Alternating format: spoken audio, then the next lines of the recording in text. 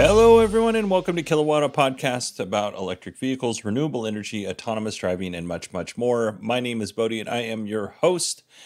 And I almost forgot the intro to the show. I wasn't sure which show I was doing. I've been doing so many podcasts lately. Speaking of doing so many podcasts lately, Allison Sheridan is on the latest episode of Beyond the Post. Beyond the Post is the podcast that I do with my buddy Rob, where we talk about all things digital creation, podcasts, social media influencers. We're going to have some authors on soon. So if you've ever thought about starting something in this realm, in this space, go ahead and check out Beyond the Post. And I'll put a link to the Beyond the Post YouTube and podcasts in the show notes. That way, if you'd like to check out Allison's interview, you absolutely can. You can also go to podfeet.com to see all of the cool things that Allison is up to. All right, let's jump into our news. NIO delivered over 20,000 cars in July. That is the third straight month in a row that NIO has delivered over 20,000 vehicles. So congratulations to the NIO team. That's a big accomplishment for them. If you're in the market for a used EV, consider looking at 2017, 2018, and 2019 Chevy Bolts, because according to Inside EVs, you can find some of them for under $10,000 on the used EV market. And I'm going to be honest with you, I have never met a Bolt owner that was unhappy with their car. So if you're looking for a second car for your family, one for your kids, or just an affordable car for yourself, consider a used Chevy Bolt. VinFast has started shipping their VF3. So if you don't know what the VF3 is, it's a mini SUV. It's a four-seater, has 125 miles of range, 7-year warranty, or 160,000 kilometers, whichever comes first. The starting price will be less than $13,000 US. Now, that's not going to be here in the United States. When it comes to the US, it's estimated that it'll cost less than or around $20,000, but still very impressive price. Now, as far as deliveries, they're going to start in Vietnam and the Philippines for 2024. And then in 2025, they'll move on to Europe, the rest of Southeast Asia, and the United States. So I'm looking forward to seeing a VF3 here. I think that's a pretty cool car. Lucid Motors has started producing their pre-production version of their new SUV, the Gravity. This is a 3-row SUV, 440 plus miles. It's going to start somewhere around $80,000. And we should see actual production of these vehicles and deliveries sometime in late 2024. Now, the Gravity is pretty impressive. The Lucid Air is very impressive, but it's also very expensive. The Lucid Air starts, which is their sedan, starts at $69,900 with the Lucid Air Pure, and it tops out at $249,000 for the Air Sapphire. Very expensive vehicle. Even at $70,000, that's an expensive vehicle. To this point, Lucid only sold 6,001 Lucid Air sedans in 2023, and that includes the Air Pure starting at $70,000 all the way up to the Air Sapphire at $250,000. So the Gravity will definitely help Lucid's sales, probably not in 2024 too much, but in 2025, because the SUV market, especially here in North America, is strong. Even though it does start around $80,000. But what Lucid really needs is they need that mid-sized, mid-priced EV. And they are actually planning one. And I'm going to go over some things that we know about the unannounced mid-sized EV. First of all, name. We don't know the name, but Lucid has trademarked the Lucid Earth. That kind of goes with the Air and the Gravity. So maybe that will be the name.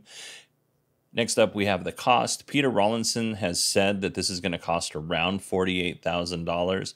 Who knows if they're going to be able to honor that price? And if they can, if they can hit that $48,000 target, will they be able to make the entry-level trim available at launch? Or is this something where they're going to launch the more expensive version of the car, and at some point in time, they get to the entry-level trim, which is what they did with the Lucid Air Pure. Now, as far as range goes, we don't have any specific range numbers that Lucid has given us, but what we do know is the Lucid Air is a very efficient vehicle. The Lucid Air Pure gets about 5 miles per kilowatt hour. This is according to Lucid Motors. And according to Inside EVs, the 2024 Model S long-range all-wheel drive gets around 3.6 miles per kilowatt hour. And both of these are entry-level vehicles for both companies, the Model S long-range and the Air Pure. But the Air Pure is a rear-wheel drive vehicle, so it will get a little bit better. It does have a little bit better efficiency than the all-wheel drive version of the Tesla Model S would. But I think the point remains the same, that Lucid does a really good job with efficiency, and they have a lot of great technology in the Lucid Air, and I'm sure the Gravity as well.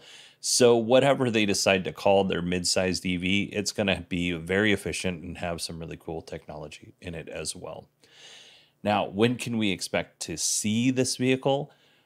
I wouldn't be surprised if we got an announcement or a teaser at the end of 2024, maybe around the LA Auto Show when that comes out in late November. So I wouldn't be surprised to see an update from Lucid during that time. We'll definitely see something in 2025 because production is scheduled for late 2026, according to Lucid, with deliveries beginning in early 2027. So they're going to definitely want to have time for people to pre-order this vehicle so that they can judge what the demand will be for it. And I think the demand is going to be pretty high. I don't know if it will sell like the Model Y does, because Lucid, while a very good brand, and I'm not worried about Lucid going away. They're financed by the Saudi government. They're fine, or the Saudi Wealth Fund. They're fine. They have all the money that they need until the Saudis decide they're not going to fund it anymore. But if I asked, 10 of my friends, I'd probably have 4 of them that knew who Lucid Motors was. Maybe if I jogged their memory, maybe that would go up to 5 or 6. But honestly, it's not a brand that I think a lot of folks who aren't into EVs know a lot about.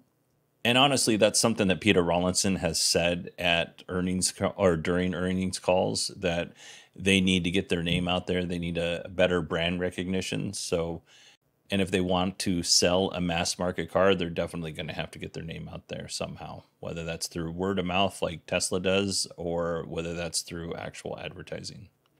All right, that's enough on Lucid. Let's move on to Ford.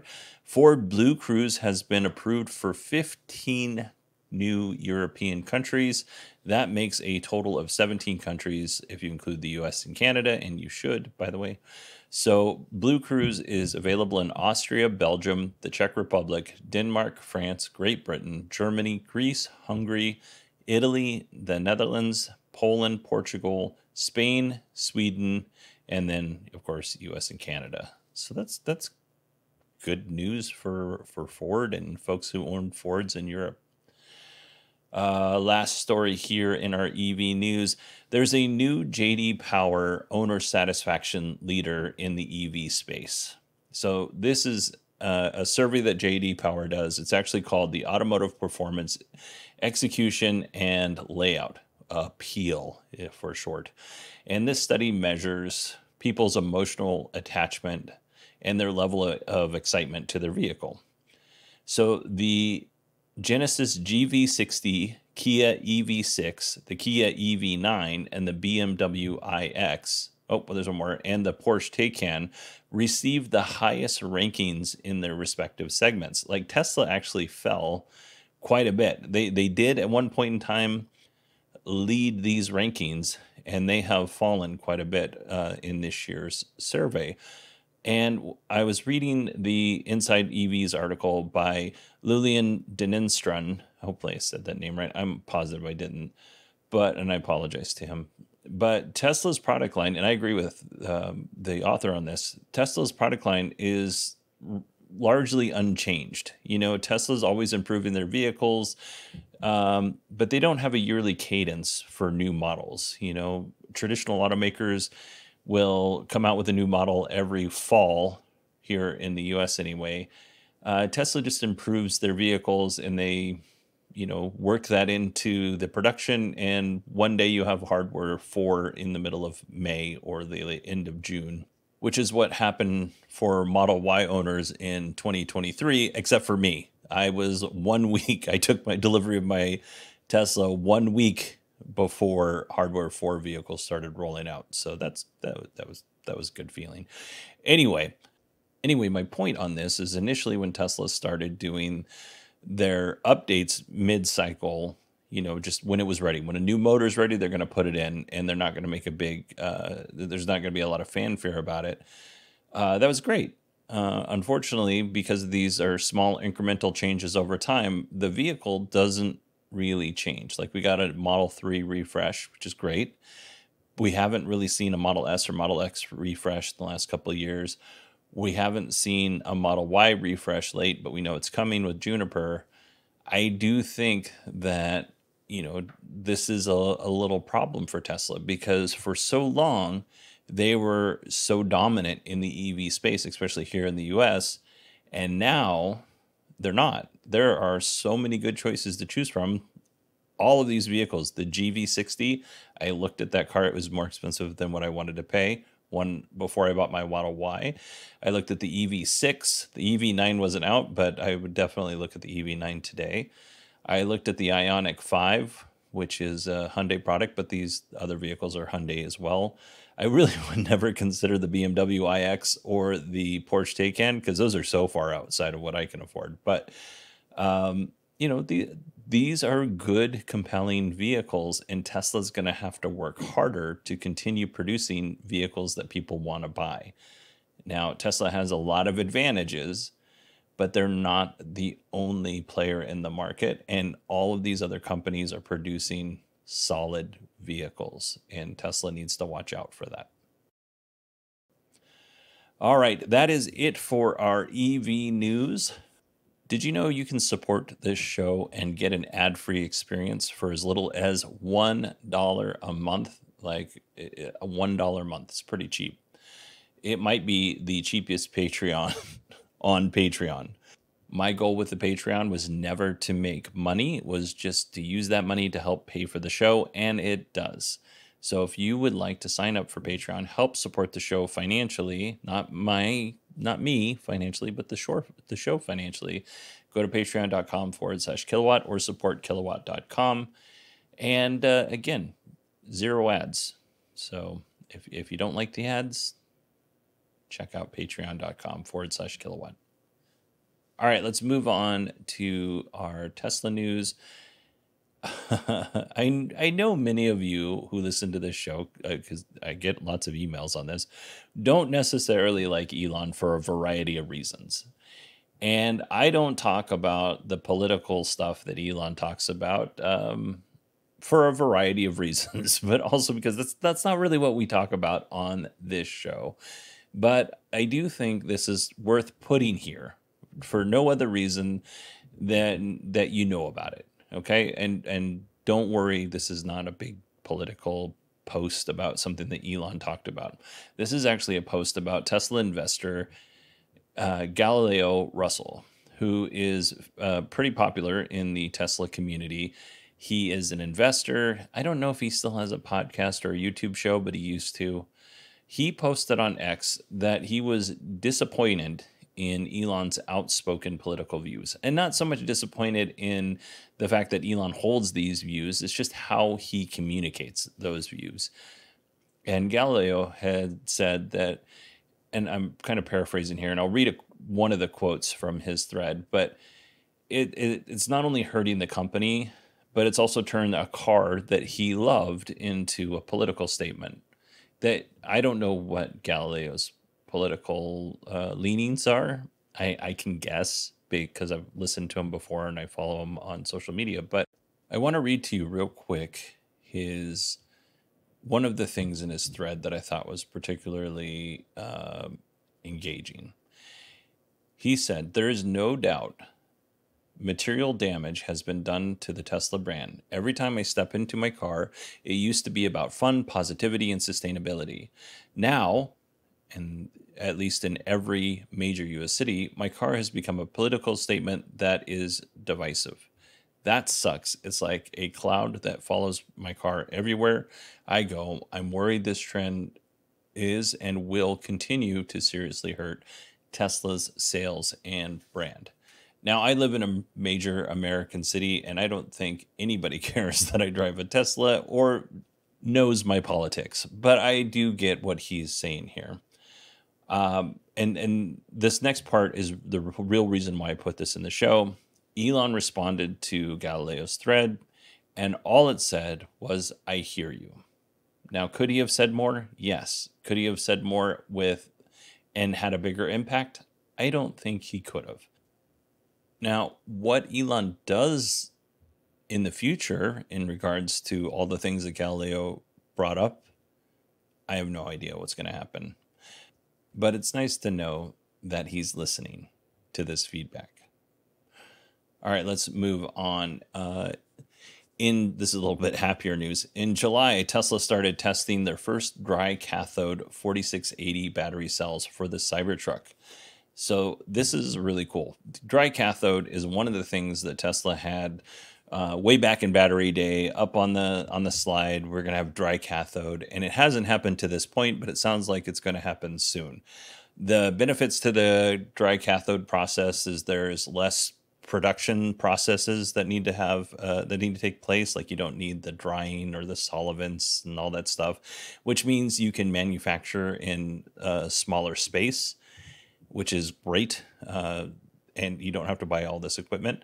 There's also less cost for a variety of different reasons. It's better for the environment. I'd mentioned there's no solvents in there. It reduces time to production, better energy density, so lots of positive things. Now, when this will actually go into production vehicles, I have no idea, but that's out there, and I just wanted everybody to know about it.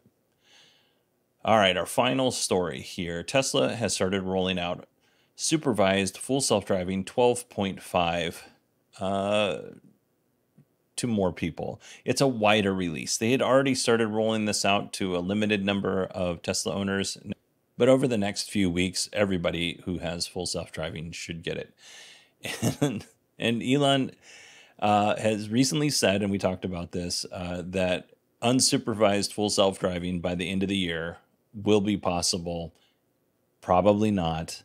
Elon's been saying that every year since Hardware 2 came out, and it has never been true. And actually, there's a little bit of a concern that Tesla is pushing up against constraints for Hardware 3 equipped vehicles. And so there may be a world where unsupervised full self-driving, even if it's level 3, maybe level 4, will never get to Hardware 3 vehicles. And honestly, I'm being honest, as somebody who owns a Hardware 3 vehicle, if you look at when Hardware 3 was released, which was April of 2019, we are pretty long in the process for a computer. Like, I don't typically keep my computers for 5 years, and we are 5+ years on this current iteration of hardware. Now, does that mean Hardware 3 is useless? Absolutely not. Does that mean we won't get something approaching unsupervised full self-driving? Yeah, maybe, but it's going to be really hard for Tesla to code around the limitations of Hardware 3 to get those features in there. And Elon is saying that with full self-driving 12.5, that you're going to be able to go for more than a year between interventions. I would really like Tesla to make data on full self-driving 12.5 available to the propeller hat wearing nerds to verify this is actually the case, because Elon has exaggerated capabilities of nearly every full self-driving update that's come out, especially every major update, up until the point of falsifying videos. So I don't believe anything that he says. Not that I still don't think Elon's a bad person, but I don't believe anything that he says. There are people in my life who I love and I'm related to, and I don't trust anything that comes out of their mouth, but I still love them and I still like hanging out with them. Elon's in that same boat. I don't love him. I don't know him, but he's in that same boat of, oh, this is interesting. I don't believe you. And there are people on social media who've gotten early access to the full self-driving version 12.5, and they love it, and they have nothing but good things to say about it. But some of those people are Tesla investors, so they have an incentive to not say bad things about it to their thousands of followers. And then again, all of them would like to continue receiving early releases. So any criticism that they have might be, I'm not saying that it is, it might be muted because they want to continue receiving early access to full self-driving. And we know that Elon can be a little persnickety when it comes about when it comes to people saying things about his products. He gets his... if he doesn't think it's fair criticism, whether it is or it isn't, he goes nuclear sometimes. So I don't want to think that I'm calling anybody's credibility into question, but based on those things, I take what they say with a grain of salt. So I guess what I'm saying here is full self-driving 12.5 is coming out. If you get it, can you please tell me what you think of it? I'm really curious, and I'm hoping that Elon sticks to what he said when he mentioned that with every major release, it might be a good idea to do another 1 month trial for people. I would love that. That would be great. I'd love to test it out. All right, everybody, that is it for our show this week. Or not this week, but this week. Today's Friday. I hope you all had a good week. I hope you all have a great weekend. On Tuesday's show, it'll be news. And then on Friday's show next week, we will have Ford's Q2 2024 earnings call. Again, thank you all for listening, and I will see you on Tuesday.